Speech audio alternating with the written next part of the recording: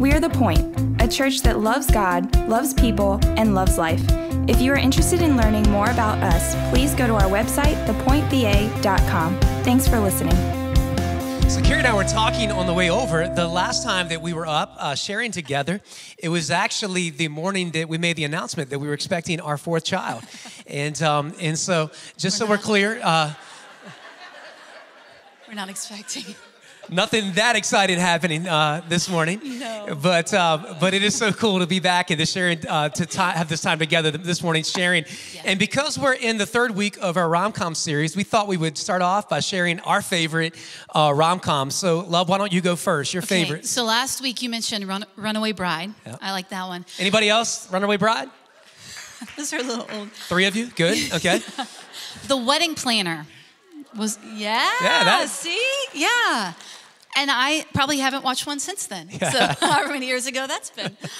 So yeah, how about you? Rudy. That doesn't count. Lord of the Rings. Which was on last night.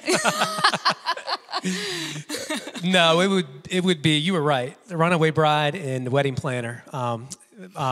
Probably the last ones that I watched as well. So all right, we're going to dive in. And so why don't, first of all, just because I don't know that we've ever really shared our entire story of how we met and fell in love and began dating and engagement. So why don't you begin by just kind of sharing that with everyone? Okay.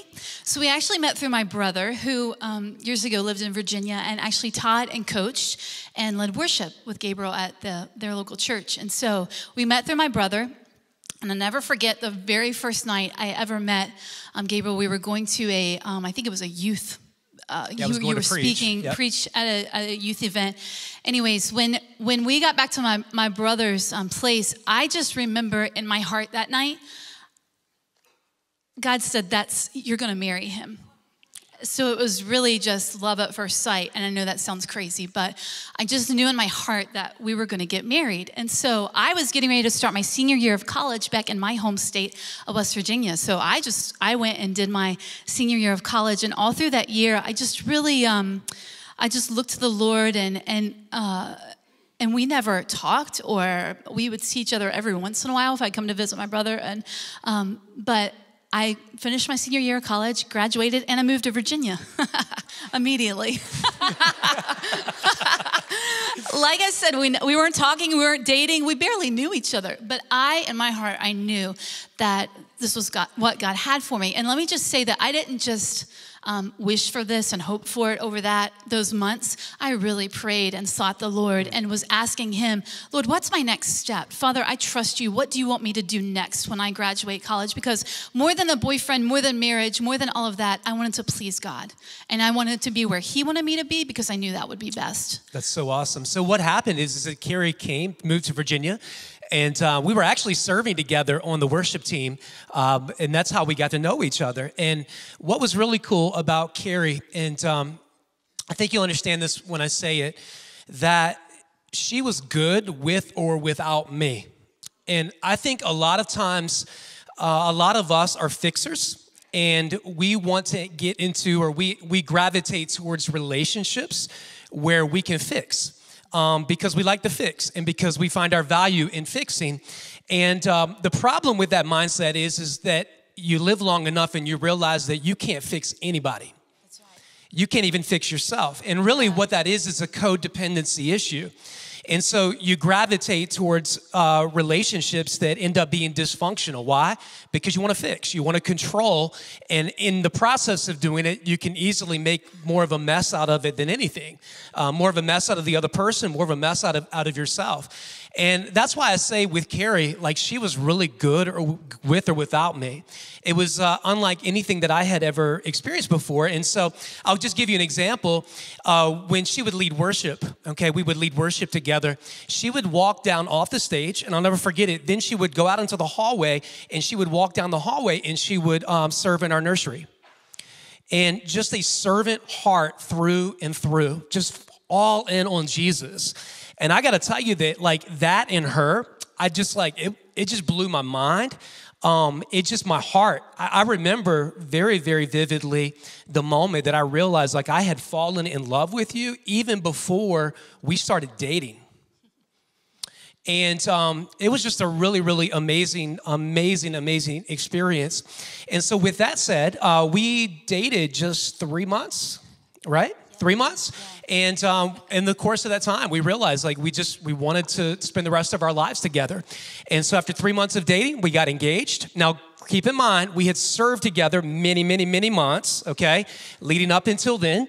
And so, but we got engaged and we had a short engagement, 6 months of engagement. And I'll never forget, obviously, the night we got engaged. One, because we got engaged. And then number two, that night, it was Christmas night of 2003.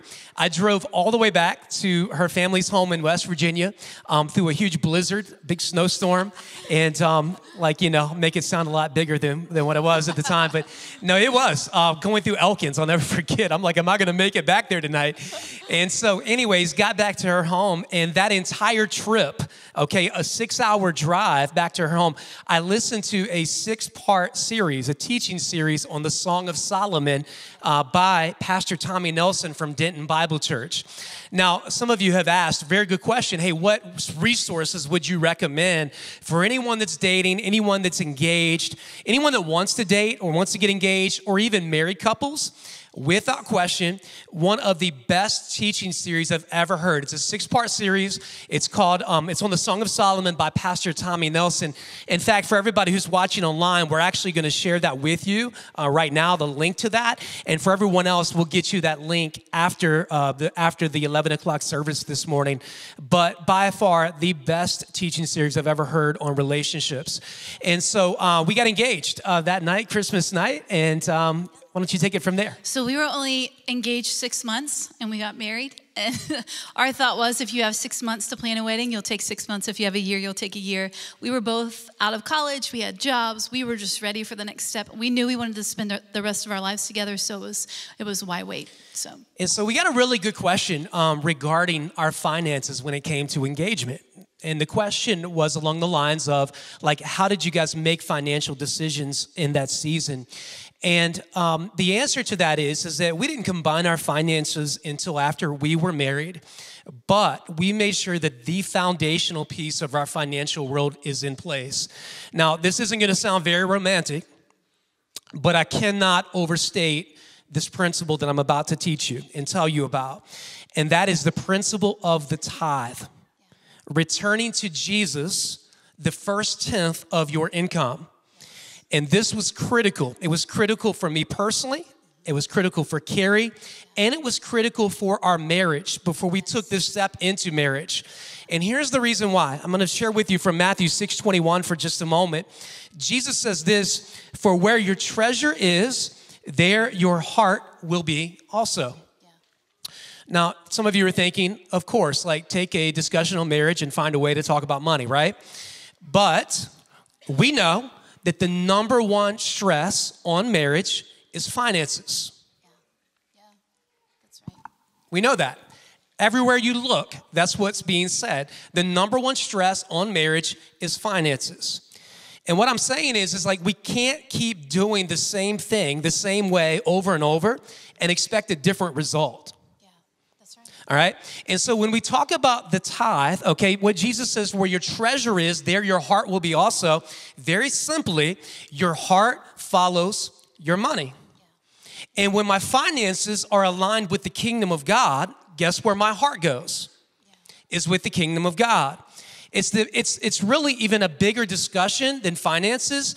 It's the doctrine of the preeminence of Christ, that Christ must be first. He is Lord, he is King, and he must be first. You realize that, right? There's never a situation in which he can be second. Jesus must be first. Now, our lives don't always reflect that, all right? But that's the nature of following Jesus, is that little by little, every area of our life comes into alignment with that truth. What does it look like for Jesus to be first? And so for us, we knew that it was critical for our finances, all right? For Jesus to be first in our financial world, which is the tithe. In fact, he goes on to say in verse 24, no one can serve two masters. Either he will hate the one and love the other, or he will be devoted to the one and despise the other. You cannot serve both God and the devil. Now, is that what he said? No. You can't serve God and money. Because God's greatest competitor for your heart is not the devil. It's your stuff. And the reason that this principle is so critical in marriage is because what my wife needs from her husband and what I need from my wife is I need our hearts in complete alignment with the kingdom of God. All right. This is the principle of the tithe. And so while we didn't join our finances together until after marriage, this was a principle that was critical. All right.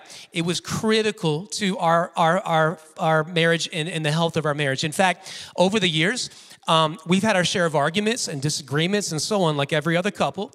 But I can honestly tell you this, sitting here, that we have never, ever in our 15 years of marriage had an argument over finances. No, ever. All right? And it's not us. It's just a foundational decision to make sure that Jesus is first in our financial world. And there's a lot of you out here, you want to amen that right now, don't you? You should want to amen it, all right?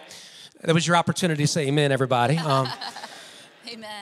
So this is why, again, we're talking about finances, but this is why here at The Point, we give you that 90-day tithing challenge. In fact, I'm going to put the link on the screen for you, because if you're maybe on that verge of like, should we have this? Should we trust God financially? Like, should we try the tithe? And look, we'll give you the guarantee, like try it for 3 months. Try it for 90 days as a couple, or even as a single person. You don't have to be married to do this. Like, it's just start now, but try it now. And let me just tell you, if you're not more blessed at the end of the 90 days, then just send an email to us, and Pastor Dave, our executive pastor, will make sure you get all your money back. Because this is the one area where God says, try me and see. See. Try to outgive me and see. You say the first tenth. It does take faith, right? It takes faith. But I'm just telling you that we have seen it time and time and time again in our marriage. And it's not just financially, but how you cannot outgive God. You can't do it. The other thing I would say about your finances is I would say be secure enough to get advice from someone whose financial world you want yours to look like. Yes, that's right. All right? Don't guess your way through their financial world. Like, find someone whose world you want yours to look like and ask them, how did they get there? And so for us, we were very blessed because my father is one of the wisest person I know when it comes to finances, and has done an amazing job of stewarding how all that God has blessed him with. And so that's been a very, very huge source of wisdom for us, not just getting married, but also throughout all of our financial decisions throughout marriage. So we all need that. Yeah, that's right. All right, let's dive into Ephesians 5 for just a moment, because as we wrap up this discussion on marriage and this picture, this puzzle that we've been building out week by week over the first few weeks of this series, what we're going to do now is we're going to dive into Ephesians 5, and we're going to actually get to the marriage passage, all right, which is what we probably have all been waiting on. And so Ephesians chapter 5, beginning with verse number 21, and we're starting in verse number 21 because of how critical this verse is to the rest of the passage. Verse 21, submit to one another out of reverence for Christ. Now, that's the basis for this passage on marriage. And let me just tell you how countercultural the teaching of Paul that we're about to read is. All right?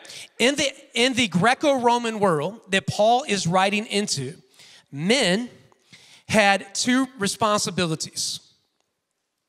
They were to provide food, and they were to provide shelter for their families.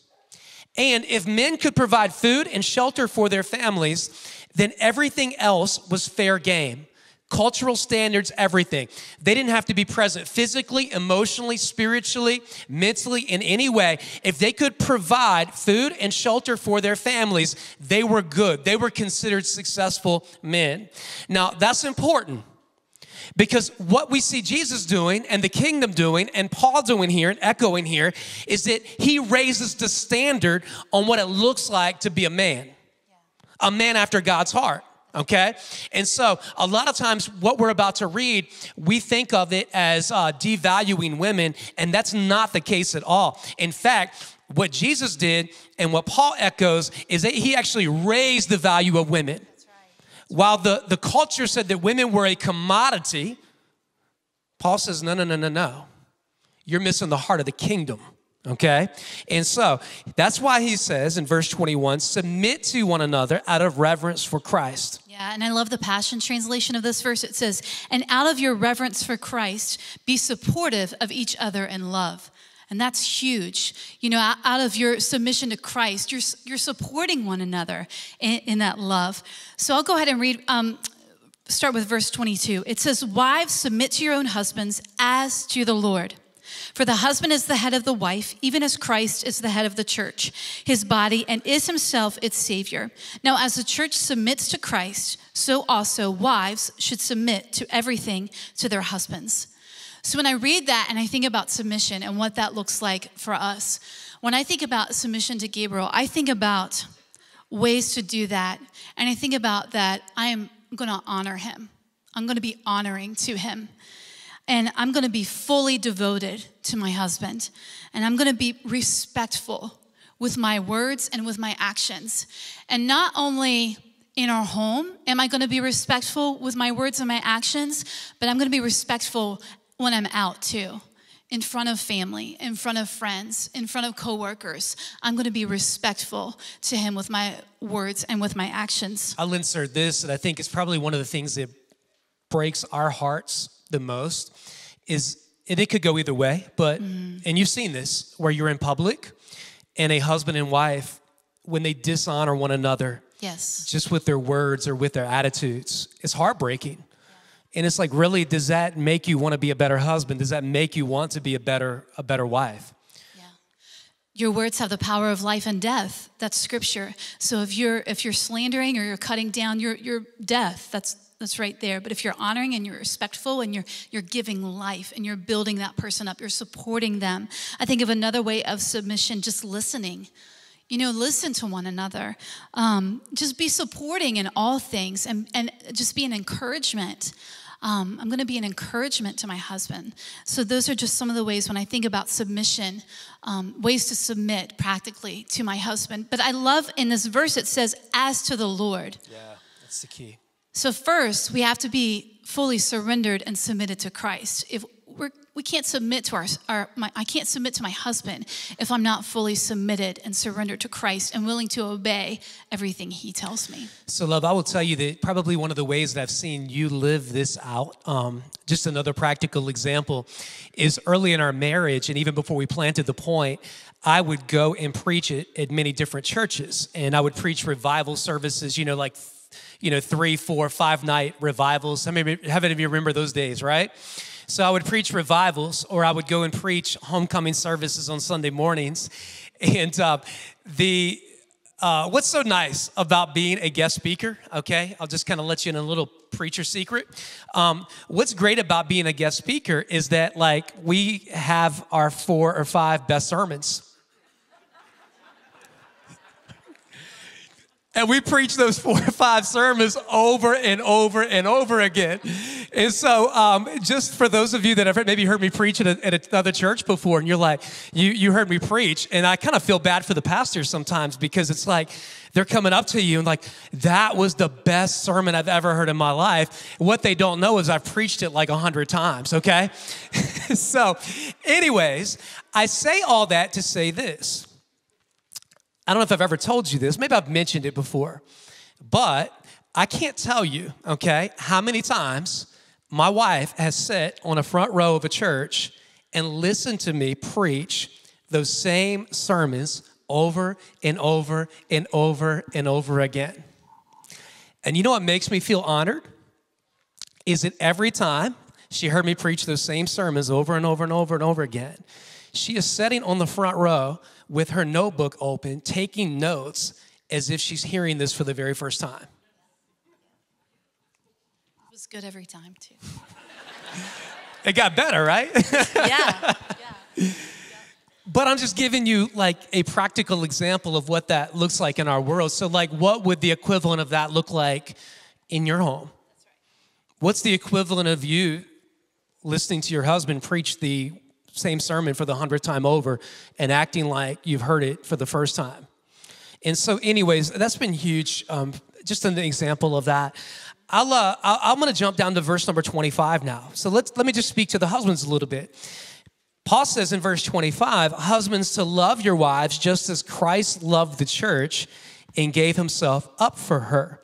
So keep this in mind, that this word submission, okay, which is a theme throughout the passage, it's a military term, okay? And so for all of you who are in the military or you serve with the police force or any really type of like hierarchy, if you're in in that world, you know that there's a hierarchy, right? That a chain of command. And so what Paul says is he uses the word submission, and what it means is it means to arrange yourself underneath of. It's a military term, okay? And so if there's Christ at the top, all right, that's why what Kari pointed out is so critical, is because you're arranging yourself under Jesus, wives. Whether your husband is aligned with Jesus or not, you're aligned with Jesus. Do you see the difference? Okay, now what he says to husbands is to love your wives. And don't miss this, because love is the greatest form of submission that there is. There is no greater form of submission than love. In fact, when Jesus said in John 15:13, greater love has no man than this, and a man laid down his life for his friends. This is the love we're talking about here. So he says to love your wives. How? As Christ loved the church and gave himself up for her, to make her holy, cleansing her by the washing with water through the word, and to present her to himself as a radiant church without stain or wrinkle or any other blemish, but holy and blameless. And here's what's cool. Is the love that Jesus displayed for his church. It was so that the church could be everything that God wanted the church to be. That's right. Yeah. And let me just tell you something, men, that our calling as men and as husbands is so that I can champion my wife to be all that God has created her to be and called her to be. Right. You see, again, we're turning like the world standards upside down in a lot of ways. And there's a lot of us, and this is just good leadership, that we've got to make a transition in our life from a mindset of success to a mindset of significance. Success is about you. Significance is about others. Yeah, that's right. And there has to be a point in your growth and your maturity where your life is no longer about you. That's right. It's about others. And when you take that step into marriage, this is what Paul is saying, that I want my wife to shine. I want my wife to glow. Now, I'm going to tell you something. The glow that you see on my wife, like that was there even before we got married, okay? But I will just tell you that my job as a husband is to make sure that she glows, that she shines with the glory of God, that she comes alive with the glory of God. And then whatever it takes, whatever it looks like to champion her and what God has called her to do and what God has called her to be. That's what leadership in the kingdom looks like.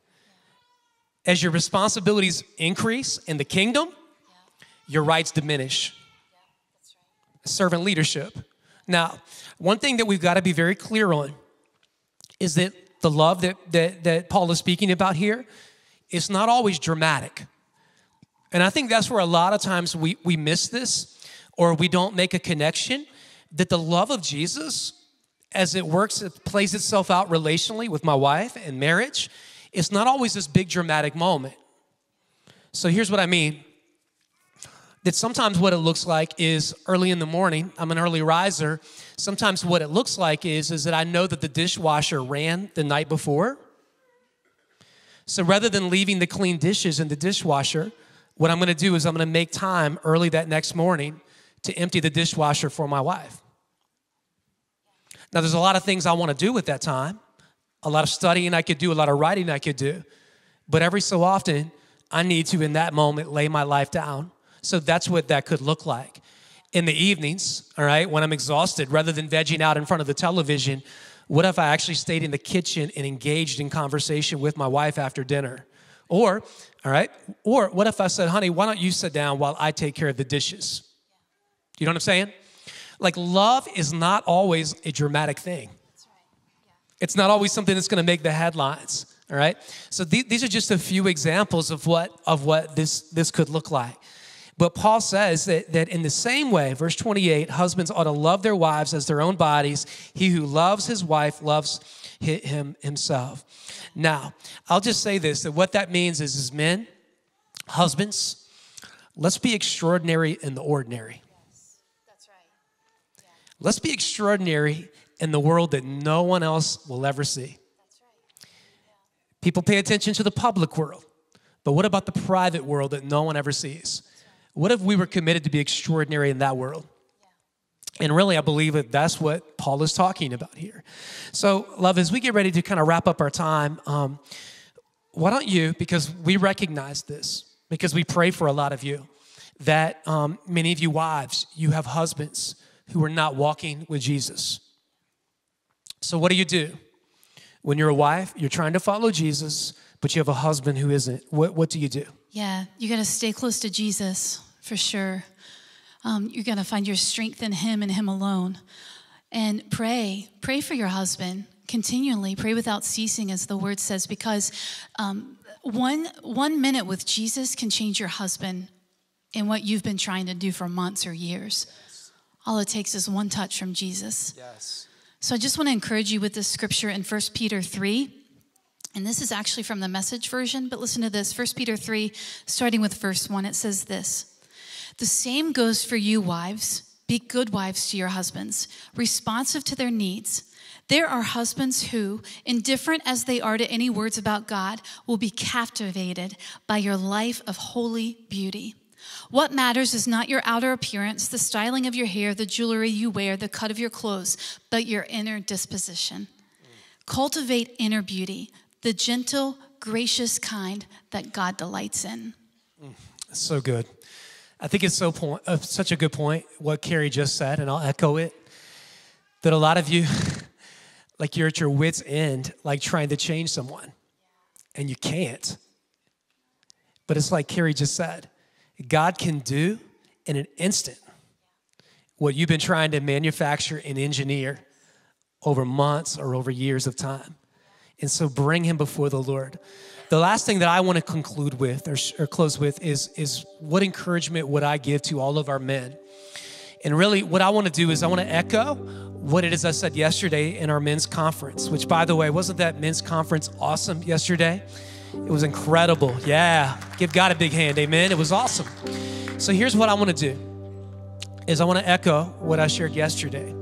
And basically, I gave the men 2 challenges. Number 1, to return to drinking from the well of Jesus. The well of Jesus. A lot of us are unhealthy in our soul because we're drinking from an unhealthy water source. And your soul reflects it. And your life is starting to reflect it. You're frustrated, you're anxious, you're irritable all the time. It's not a once a day or once every so often type of thing. It's like an everyday type of thing. And it's time to return to drinking from the well of Jesus. And the second thing that I would say is this, is you recommit to drinking from the well of your wife. And that's not just a physical thing, it's a thing with your eyes as well. Proverbs says in Proverbs 5 to drink from your own well. Drink from your own well. And so what we want to do is we want to bring every area of our life into alignment with Jesus, with the kingdom of God. So why Jesus said to seek first his kingdom and his righteousness. And what happens? All these other things will fall into the right place. So what does it look like? What's it look like to make sure that Jesus is first in your day? That you're getting up and you're giving him some time in the Word, some time in prayer. What's it look like to make sure Jesus is first in your week? You're living that out this morning. all right? We're not just coming and pressing a seat for an hour once a week. Do you realize this is a practical expression of saying, Jesus, you are first in this week? You with me? What's it look like for Jesus to be first in your financial world? What's it look like to begin to bring every area of our lives into alignment with the reality that Jesus is first? And when we do, the promise from God is that everything else in life that you're after is going to fall into its proper place. Amen? So, what I want to do as we wrap up this morning is I want to give us an opportunity to make a decision for Jesus for the very first time. And if you've never made that decision, today you want to say yes to Jesus for the first time. I'm going to give you that opportunity right now as we close. As we wrap up in just a moment, Kari's going to lead us in a final song of worship in response to the word. So I don't want you to rush out. But right now, if you've never trusted Jesus as Lord and Savior, we want to give you that opportunity. And I'm going to lead you in a prayer. And I'm going to invite you or ask you to pray this prayer out loud after me. And I'm going to ask that all of us would pray it out loud together to support those who are making this decision for the very first time today. Let's pray together. Would you pray after me? Heavenly Father, thank you for your son, Jesus. Thank you for sending him to die on the cross for my sin. Come into my heart, cleanse me of my sin, and give me the courage to live for you from this day forward. In Jesus' name, amen.